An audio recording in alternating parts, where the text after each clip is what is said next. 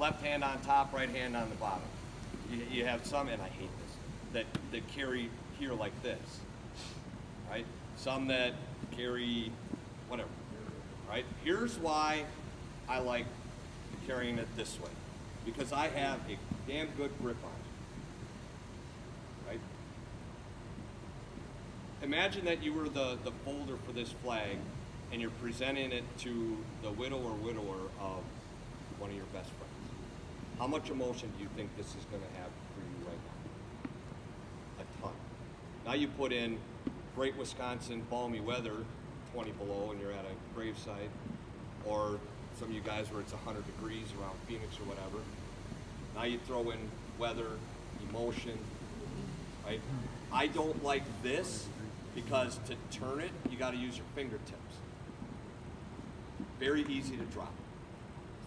I don't like this because now you have to bring it down and adjust your hands. That's a lot of movement with the flag, a lot of opportunity to drop. You have it here, now I can come up, and when I go to present this flag, I know I still got a good grip with it here, so now I can come over, turn, present. So that's how we do it, right? You want to do all of these other ones, fine. But just, for shit's sake, make sure you don't drop it. Okay? When it comes